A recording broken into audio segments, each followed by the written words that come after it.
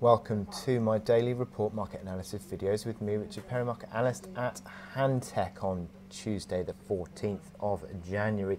We've got a pretty mixed outlook really across markets today. It's interesting that we saw a fairly positive move coming out of certainly the US session and also Asian session, but that's just dissipated somewhat this morning.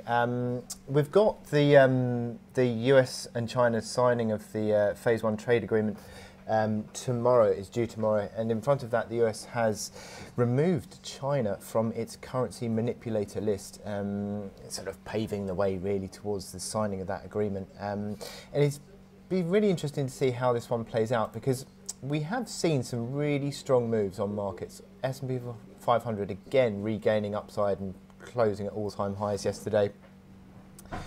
And that sort of sense of risk appetite coming through does creep into certain markets. You've got dollar yen breaking out. You've got the gold price, which fell back quite strongly last night and also early morning today. But those moves are just dissipating slightly, just unwinding a touch. Dollar yen back below 110 big figure, interestingly enough. It would be very interesting to see how this one plays out, because dollar yen plays very much closely in line with the 10-year yield of the treasuries. Certainly no breakout above 195 on the Treasury 10-year yield, and back lower again today. So you'd be treating that breakout on dollar yen with certainly a bit of caution, I think, and exactly to how that one plays out. But we have the VIX volatility a shade higher today, but still pretty low. Dollar index fairly flat, but look at the Chinese yuan rebounding intraday off an early morning strength. And just unwinding slightly.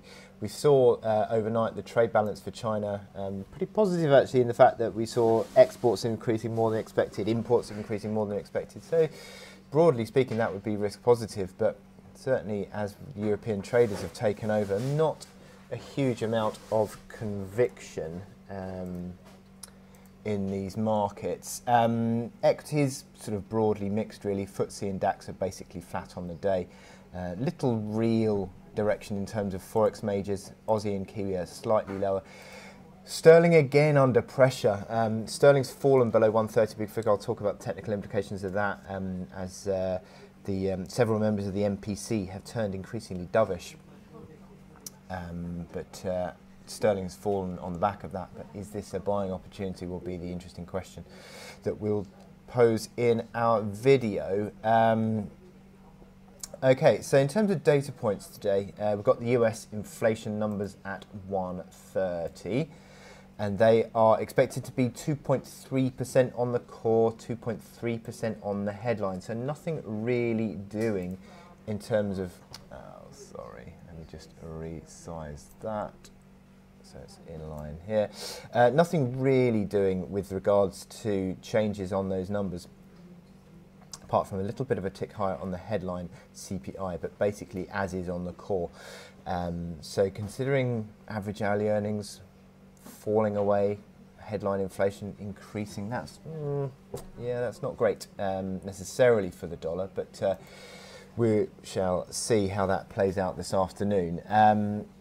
Now, in terms of my chart today is silver. Now, interestingly enough, we have seen silver just edging towards breaking down. Now, if you look on the hourly chart on silver, zoom out a bit, you can see that this is a top pattern, arguably a head and shoulders top pattern. Certainly not perfect by any means, but certainly is topping out potentially.